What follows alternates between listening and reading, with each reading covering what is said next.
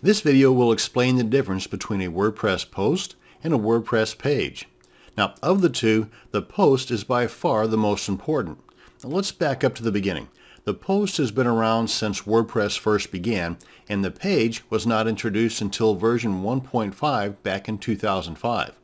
You see, with version 1.5 onward, you could now create static pages like your contact page or your about page that are not part of any blog post. And here's a couple other differences between the two.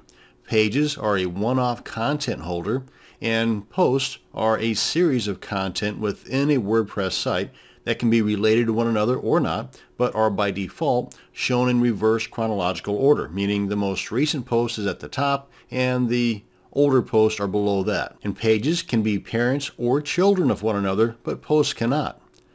Posts, however, have tags and categories, but pages do not.